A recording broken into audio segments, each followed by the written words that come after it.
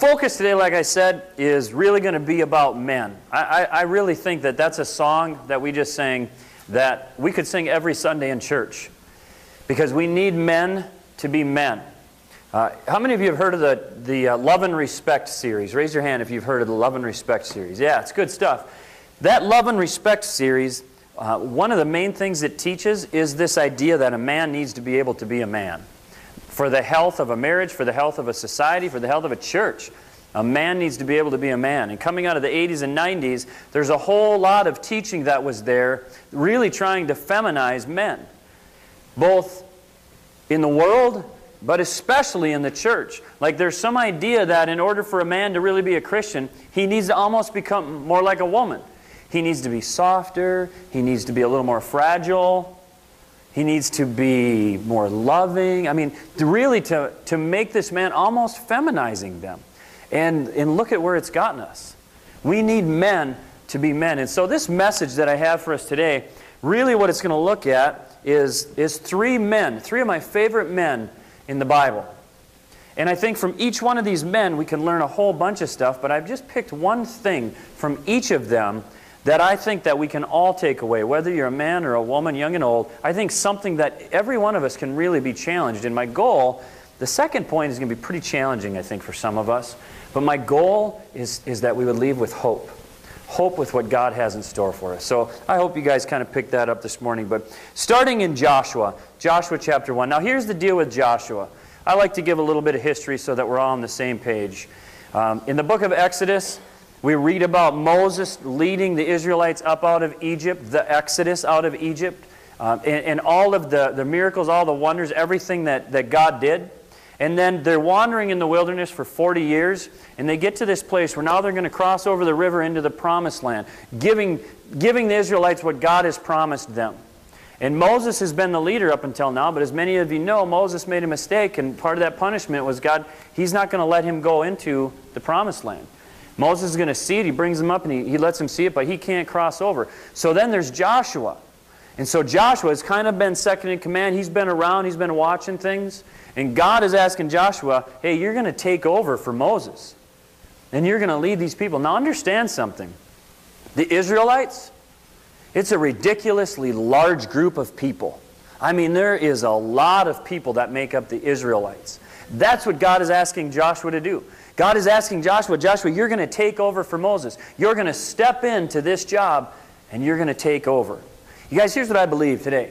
I believe that for all of us, but especially today, you men, I believe that God is asking every single one of us to do something. And I believe He does that every day. Now, it may not be stepping into vocational ministry. It may not be this major life change. But I believe every day God asks us to do something. Sometimes that can be scary. Let's read a little bit about Joshua, and then we'll kind of keep going in this discussion. Joshua chapter 1, just a few verses, starting in verse 6. Again, God is kind of laying out for Joshua what He's going to expect of him here. Verse 6, He says this, "Be strong and courageous, because you will lead these people to inherit the land that I swore to their forefathers to give them. Be strong and very courageous. Be careful to obey all the law my servant Moses gave you. Do not turn from it to the right or to the left, that you may be successful wherever you go. Do not let this book of the law depart from your mouth, but meditate on it day and night, so that you might be careful to do everything written in it. Then you will be prosperous and successful. Have I not commanded you? Be strong and courageous." Now listen, he says this, "Do not be terrified. Do not be discouraged. For the Lord your God will be with you wherever you go." So this is God's charge to Joshua. Joshua, I'm going to ask you to do something. And again, you guys, I really believe this. I believe that God asks us to do things, that God guides us, that God directs us, that God challenges us. And sometimes that can be a little nerve-wracking. May I tell you, I remember when we were called into ministry, Melanie and I had been praying because we felt all of these things changing. We're like, man, I don't know why this is happening, but we're feeling these changes taking place. And so we started praying, God, if you want us to do something with this, we need to literally be called. Like Pastor Mike has to call us and say, will you do this? So that was our prayer because, man, I struggled with arrogance, I struggled with selfishness, and I didn't want that to be the motive behind getting into the ministry. I didn't want to be up here because of selfish motives. I wanted to be doing what I was doing because God wanted me to do it.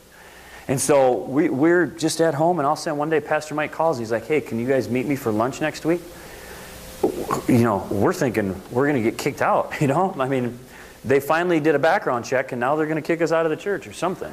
So we go to lunch with them, and we're just sitting there eating, and that's where he says, hey, you know, you've been doing this, this, and this. What would you think about getting into full-time ministry and being a youth pastor?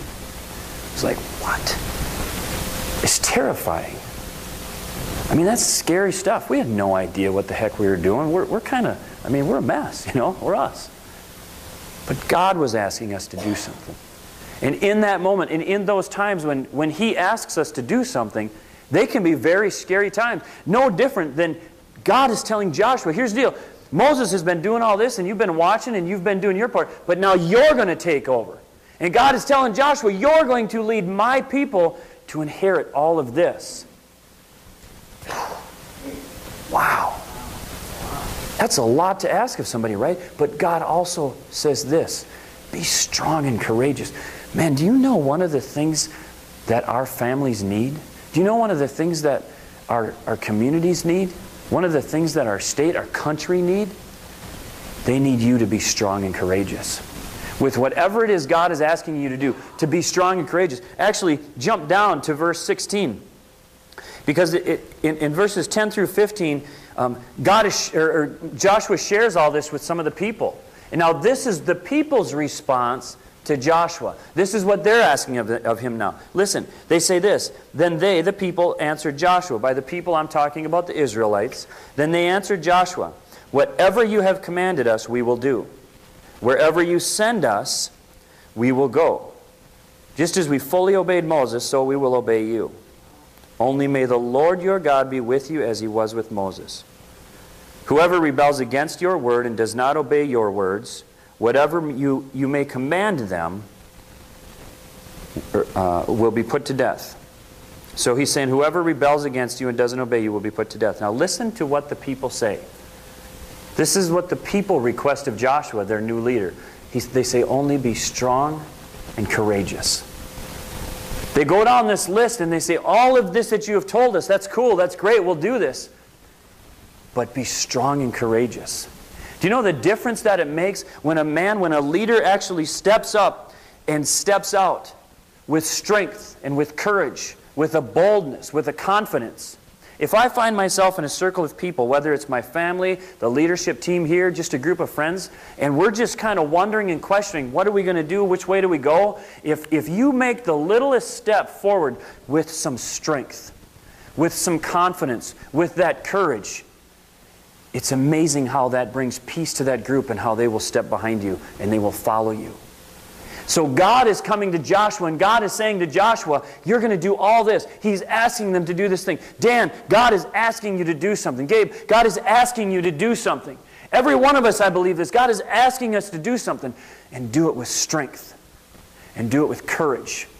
And the people, our families, our children, our spouses, our wives, our significant others, our co-workers, they're saying, do it with strength. Do it with courage. Do it with confidence. Only be strong and courageous. That's the thing I think that as men today, we can learn from Joshua. And you guys, it doesn't matter if he's asking you to lead a Fortune 500 company like Steve and Yvonne own.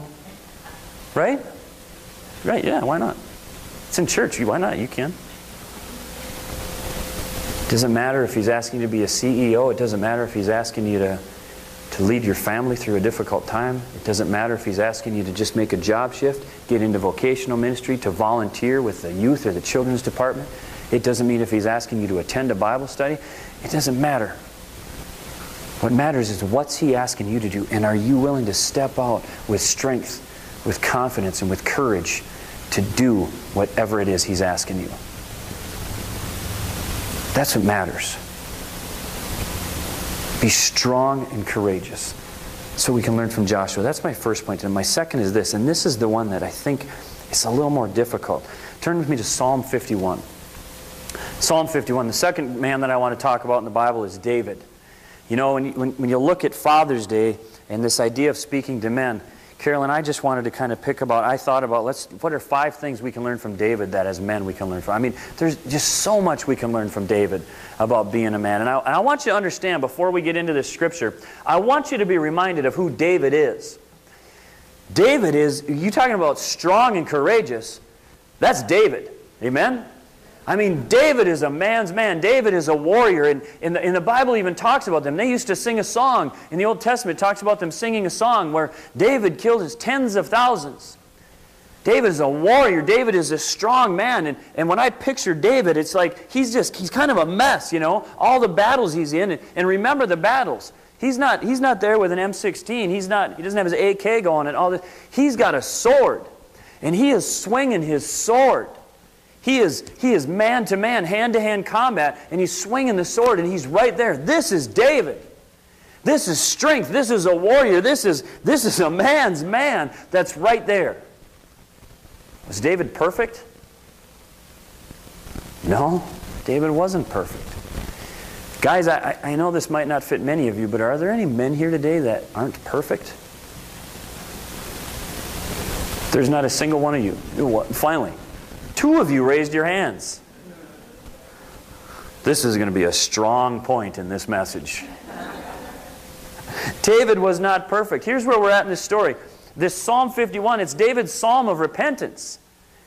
See, David is the king, and the Israelites, the soldiers, they're all off to war, and David is sitting on kind of the roof of his palace, and he's just kind of bored. Do you know why? Because he wasn't doing what he should have been doing. He should have been out with the soldiers. He should have been out leading the battle. Instead, he stayed back, so he's just kind of milling about. He's just kind of bored. He's walking around on the roof of his palace and, you know, checking his status and updating this and that. Yeah, kind of bored, wondering what the guys are. I mean, tweeting things, doing all this stuff.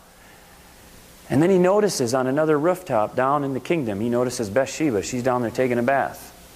I don't know why she's on the roof taking a bath. I don't know. But that's what she's doing. David notices her, and he's attracted to her. She's this beautiful woman, and so he goes, and they sleep together.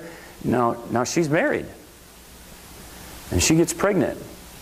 So David calls the husband home right away. Hey, we got to make the timing work out right with this. They got to come home. They got to sleep together so that she can get pregnant, so it looks like it's his. He refuses to.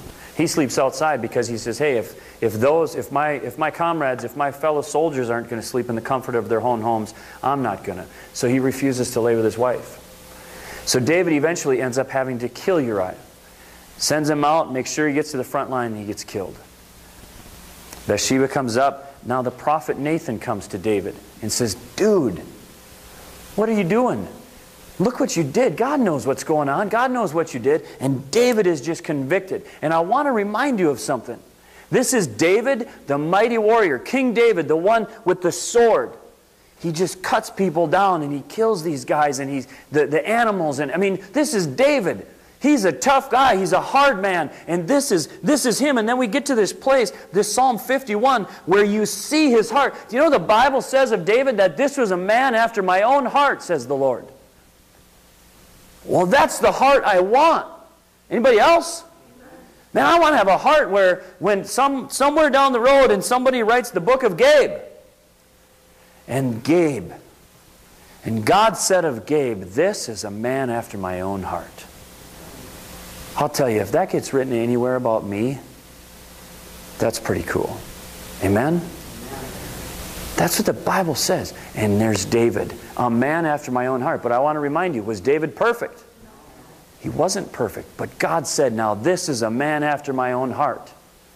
Is God looking for perfection? What is it about David's heart? Here's a heart after mine. What is it? And I believe as we read Psalm 51, you guys, we get to see David's heart wide open. It's filled with humility. You see, oftentimes in our culture, I believe this. We have this idea of strength and of courage and of what it means to be a man and what it means to be a warrior and a soldier. And what we do is we have that and we think, okay, that means I have to be tough. That means I can never have a weakness. I can never be humble. And the two end up fighting each other. I can never admit I'm wrong. I can never confess my sins because the two don't go together. When in fact, in my opinion, Dan, what I think is if you're going to be strong and you're going to be courageous and you're going to be a man, you can have that humility. And that the two actually make each other better. Do you understand what I just said right there? Being strong and being courageous and being humble, they actually go hand in hand. Instead of going like this. But again, oftentimes we send the wrong message to a man. Look at what David does here. In Psalm 51, David is crying out to God. And I know this is a chunk of Scripture, and I know it's warm in here. But you guys, this psalm is so powerful. It's such a great word. So we're going to read it 3 times, the whole thing. Psalm 51, verse 1 says this, "Have mercy on me, O God, according to your unfailing love, according to your great compassion, blot out my transgressions. Wash away all my iniquity and cleanse me from my sin. For I know my transgressions, and my sin is always before me. Against you, you only have I sinned, and done what is evil in your sight, so that you are proved right when you speak, and justified when you judge. Surely I was sinful at birth, sinful from the time my mother conceived me. Surely you desire truth in the inner parts. You teach me wisdom in the inmost place. Cleanse me with hyssop, and I will be clean. Wash me, and I will be whiter than snow. Let me hear joy and gladness." Man, is there anybody here? Don't raise your hands, but is there anybody where that one phrase in this place, that's the cry of your heart? And I don't want to see your hands. But where the life you've lived, the mistakes you've made have created such a lack of joy and happiness in your own heart. For some of us, that right there, let me hear joy and gladness. God, let me just be happy again. There's some here, that's our prayer. Let the bones you have crushed rejoice. Hide your face from my sins and blot out all of my iniquity. God, don't look on my mistakes. God, there are too many. Don't even look. Create in me a pure heart, O God, and renew a steadfast spirit within me. Do not cast me from your presence or take your Holy Spirit from me. Restore to me the joy of your salvation and grant me a willing spirit to sustain me. Now, I've been standing up here reading ink off paper. I'm reading words, and what I want to remind you is this is David. You want to talk about strong and courageous? This is David, the warrior David, King David.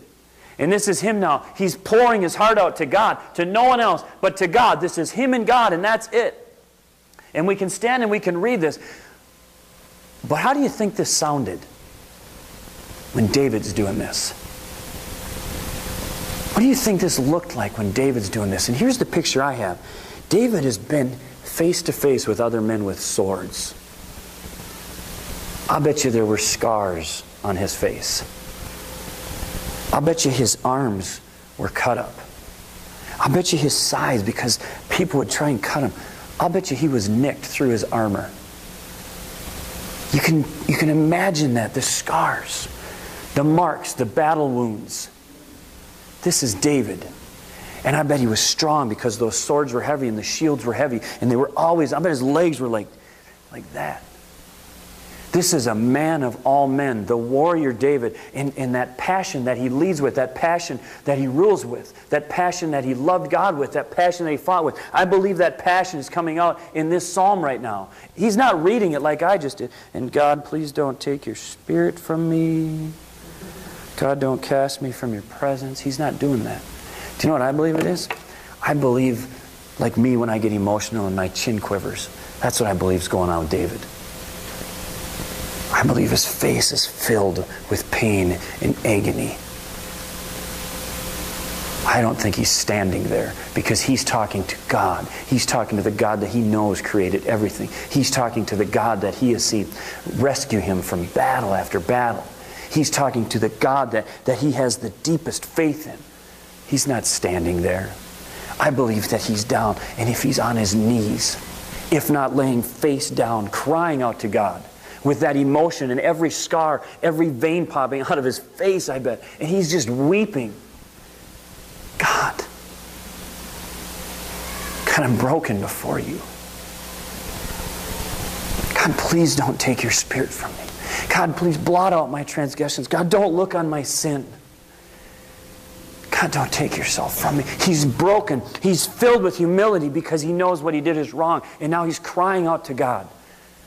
This, I believe, is the picture of the heart that is after God. This is, I believe, what they're talking about, is this picture right here. He's a man after my own heart. He's not perfect. He's broken. Verse 13, then I will teach transgressors your way, and sinners will turn back to you. Save me from your blood guilt, or from blood guilt, O God, the God who saves me, and my tongue will sing of your righteousness. Lord, open my lips, and my mouth will declare your praise. You do not delight in sacrifice, or I would bring it. You do not take pleasure in burnt offerings. Listen to this, verse 17. If you have your own Bible, highlight this. The sacrifices of God are a broken spirit, a broken and contrite heart. God, you will not despise. You come before Him broken, He's never going to turn away from you.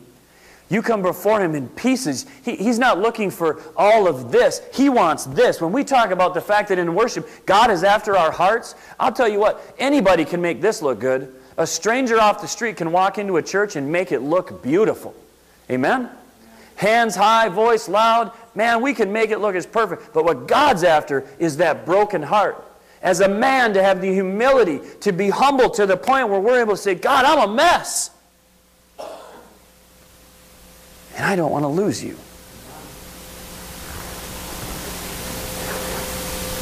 In your good pleasure, make Zion prosper. Build up the walls of Jerusalem. And then there will be righteous sacrifices, whole burnt offerings to delight you. Then bulls will be offered on your altar. Friends, here's what I believe is this, is I believe that we all make mistakes, but there's way too many of us, especially as men, because we have pride. And we ought to be. We're men. Our pride ought to be there. But we ought not be prideful to the point of where we can admit no wrong. We make mistakes, but our mistakes don't have to define who we are. It's what we do with that mistake that reveals our character. David made a mistake. He was a very imperfect man, but we see a picture of a heart of a man, a warrior, a man's man who handles that mistake. This defines his character. This last week I had an experience with a young man, or 2 weeks ago. I had an experience with a young man who I love dearly. A very close friend. This young man is 18 and he made a mistake.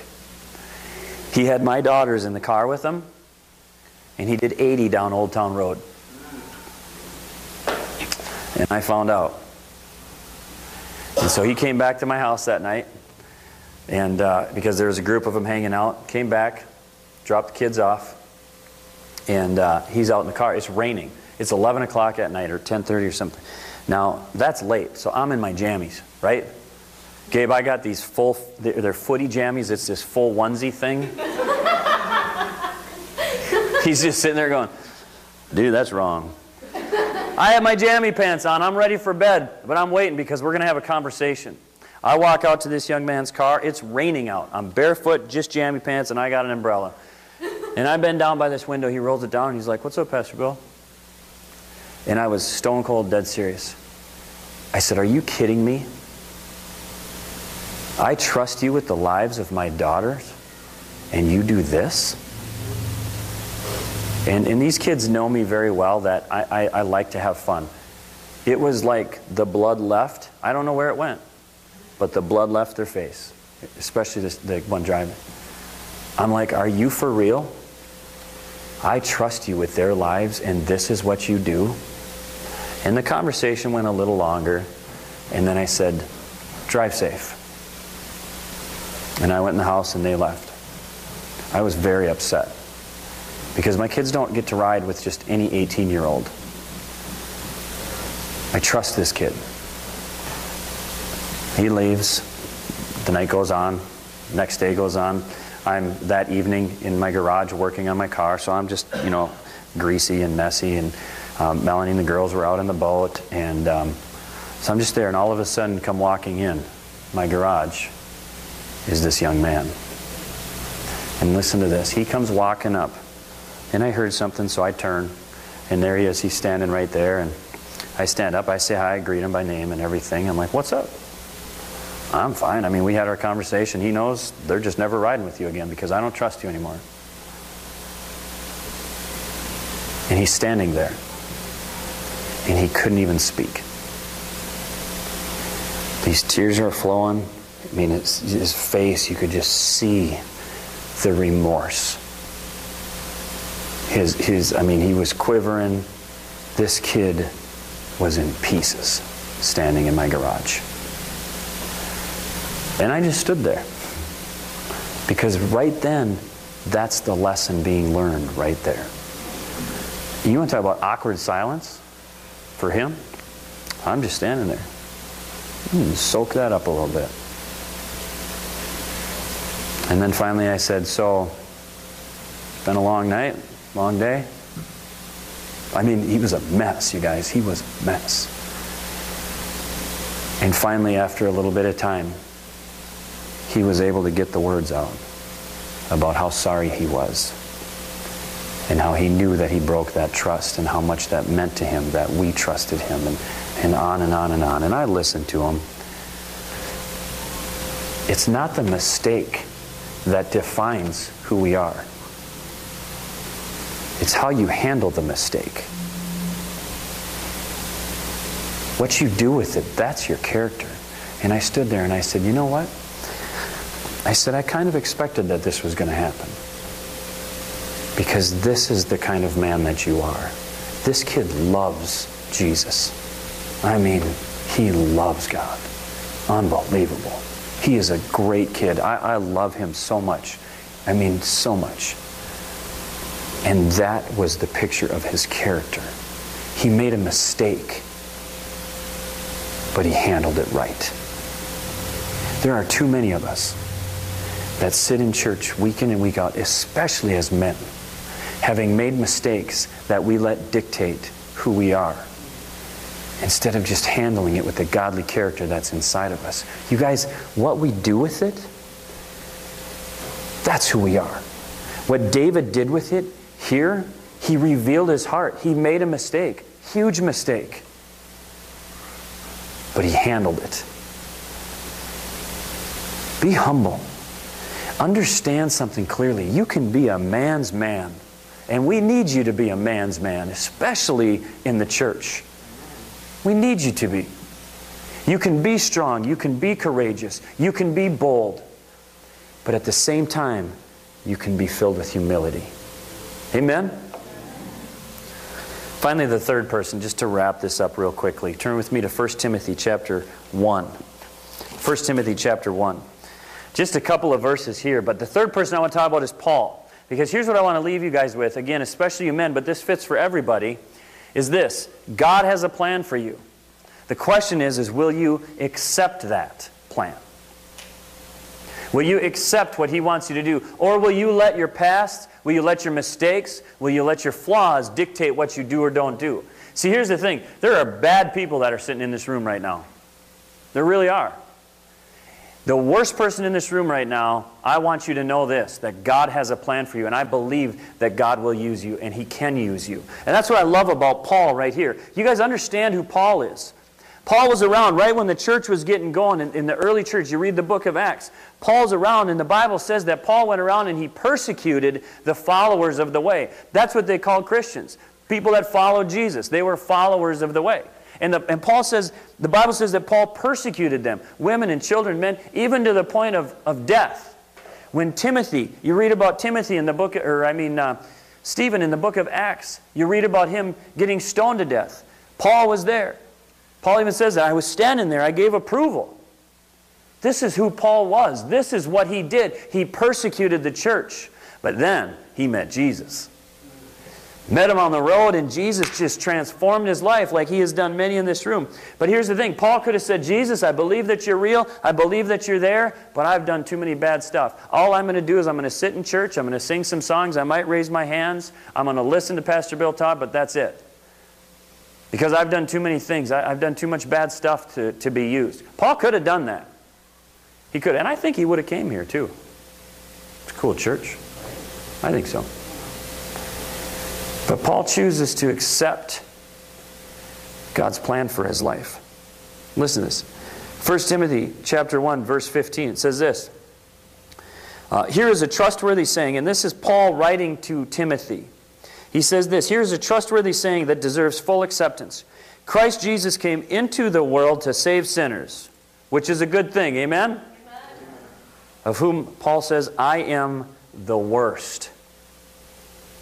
But for that very reason, because I am the worst, I was shown mercy, so that in me, the worst of sinners, Christ Jesus might display His unlimited patience as an example for those who would believe on Him and receive eternal life.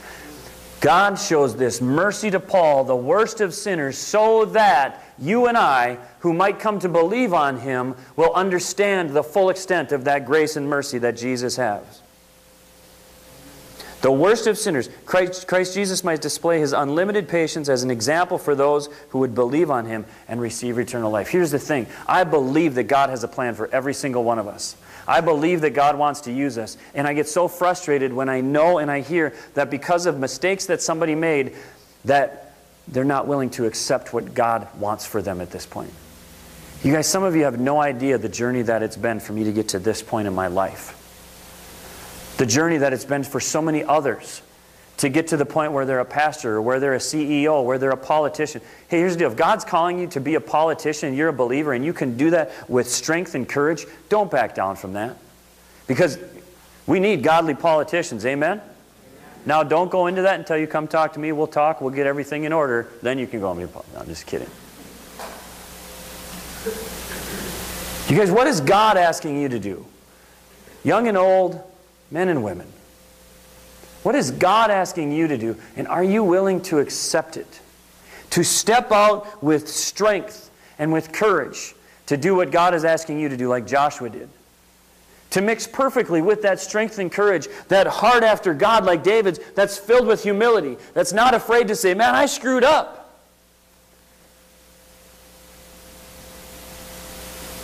And to accept whatever it is His plan is for you. Man, we need men to step up and do that. Amen?